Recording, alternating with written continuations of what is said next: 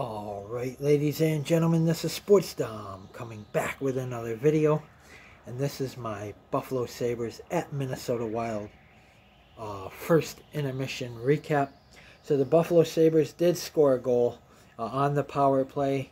Jordan Greenway, in his return to Minnesota since being traded at last year's trade deadline. Unfortunately, the play was offside, so it remains 0-0. Goals: Buffalo 0, Minnesota 0. Shots: Buffalo Sabres 12, Minnesota Wild 13. Block shots: Sabres 2, Wild 2. Hits: Buffalo 6, Minnesota 6.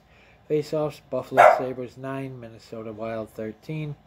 Power plays: 0-0. Buffalo had one power play, but it was offside. Penalty minutes: Buffalo 2, Minnesota 6. So no power play goals. And no scoring in the first period. So penalties in the first period. At 5:22, it was Minnesota's Matt Boldy, 2 minutes for high sticking. And then at 5:50, it was Buffalo's Casey Mittelstadt, 2 minutes for slashing. And then at 10:03, it was Minnesota's Jake Middleton, 2 minutes for hooking.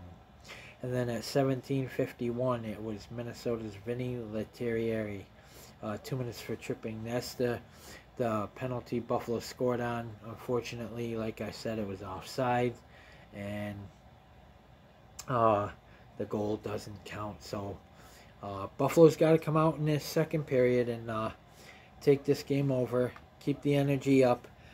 Keep shooting the puck.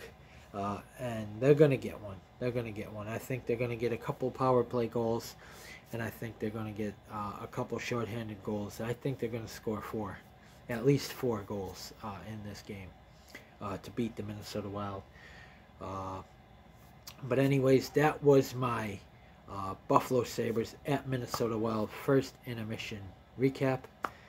Stay tuned for my Buffalo Sabres at Minnesota Wild second intermission recap. And as always, go Sabres. Beat the Wild. After one, it's 0-0.